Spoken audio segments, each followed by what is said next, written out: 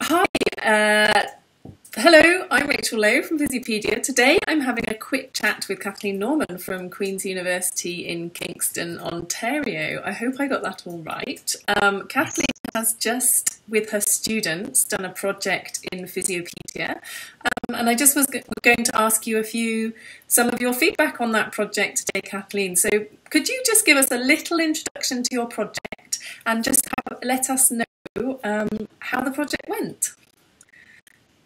Sure. I had almost 69 students in a first year course in the Master of Science in Physical Therapy program. And it was a course about adults with neurological conditions, among other things.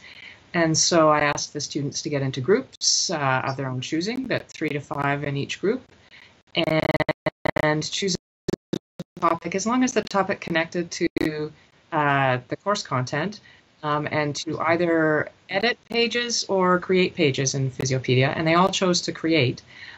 So among the whole class, we created 17 new pages in Physiopedia, all connected to matters of conditions or an outcome measure or treatment approaches for adults with neuromotor dysfunction. And yeah, it was a success.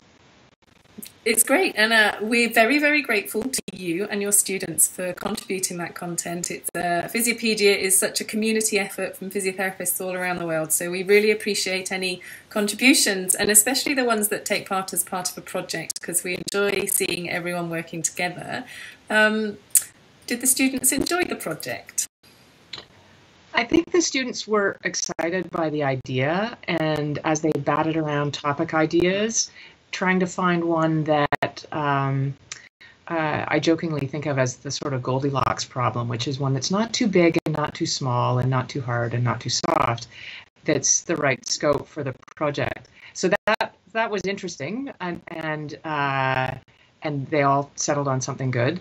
I think they found it a bit daunting around figuring out how to code. I early on thought they were not all setting themselves up with Physiopedia accounts, and they thought they could just do it through one person. And I said, no, you all need to take public credit for this, for your work, and so and have Physiopedia user accounts. So they found that the kind of coding part a bit daunting, but I was so pleased with the quality of the work, and many of them just went in and figured it out, and so yeah, I'm pleased to have this stuff connected and part of the, as a connected to Queen's University as public facing things to the world.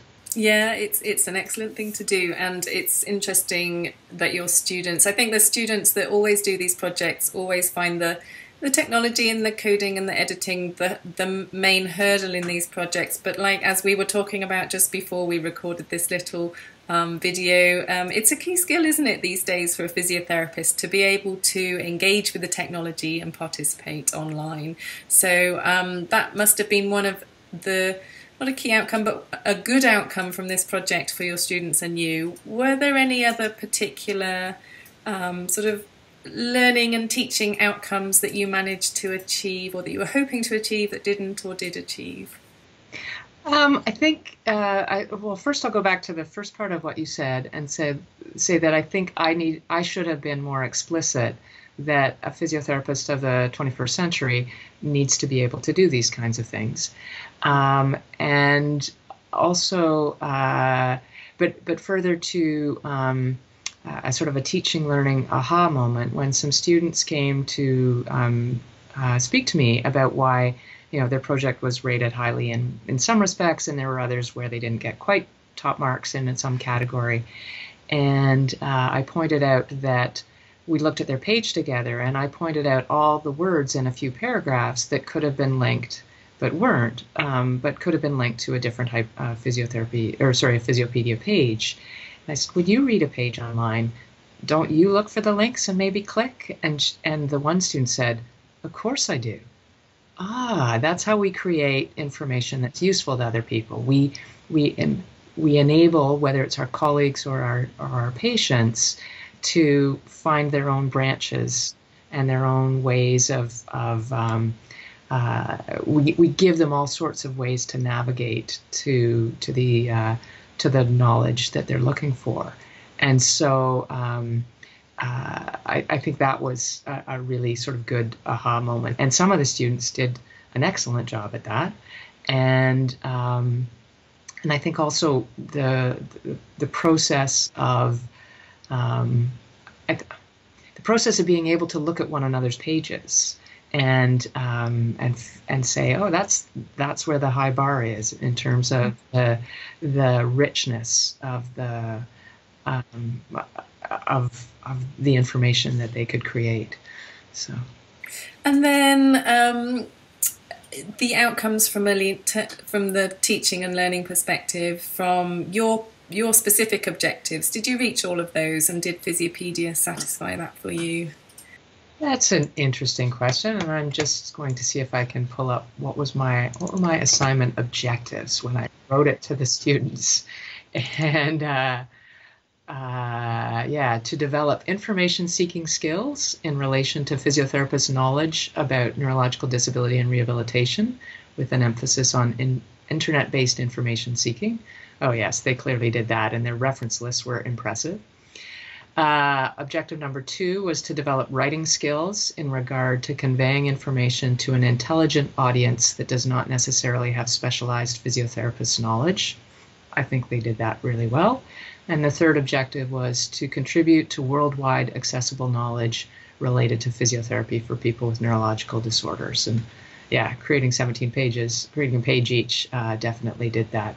I think if I were doing this again, and I hope my colleagues at Queen's maybe join on, we might modify our project title to not be specific to this course, is to develop, as I said, some of the skills that are the objectives that are a bit more implicit, which is to develop technology skills relevant to creating rich information online.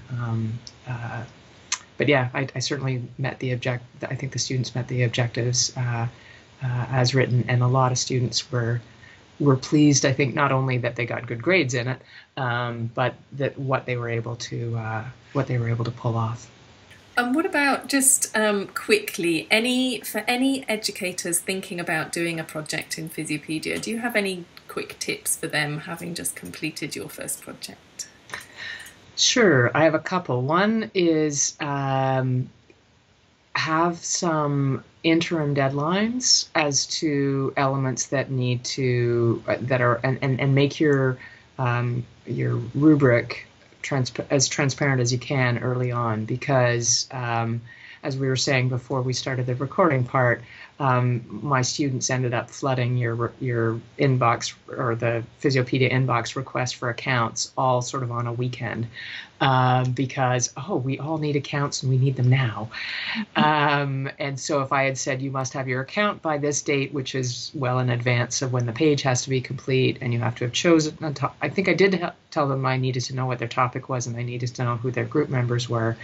But if I had just created a few more kind of interim soft deadlines that says you should have your accounts by this point, you should have chosen your topic and have your template started by this point, so that as they hit challenges in figuring out how to code various elements, or even just having an account,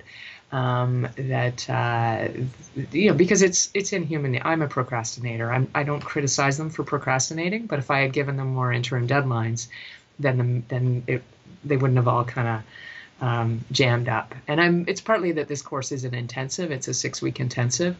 So if I had said in week 1, get your account, even though the project's not due till week 5, in week 2, do this or whatever, and that would have scaffolded it a little bit better for the students, and made it easier on your staff as to generating accounts really fast. So. Good. Well, Kathleen, thank you so much. It has been an amazing project, and the work that your students have done has been absolutely fabulous and a really good contribution. The students always, when they're doing projects in Physiopedia, they do work very hard and they do produce awesome content because they work so hard because they know that the world is going to see. So thank you to you, and thank you to all your students. Please extend them a big thank you from us, and we hope to see you again for a project next year. I hope so. And I think the other element, I guess one other comment is that as each of these sets of students graduate and go on to something else, is that maybe look forward to the year where you say, let's revisit, the project of 2017. All of those pages are now in need of updating. So find a way to kind of snowball this, right? Keep it going. It's all about the continuing contributions to keep the Physiopedia resource updated for our community, and it's a community effort. So yeah, everyone is welcome to visit and contribute at any time. Good. Thank you, Kathleen.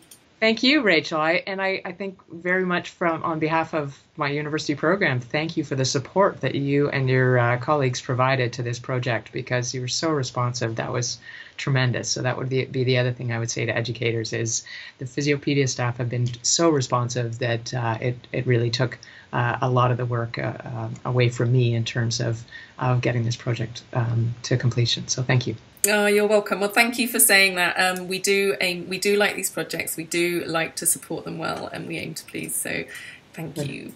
You're welcome. All right.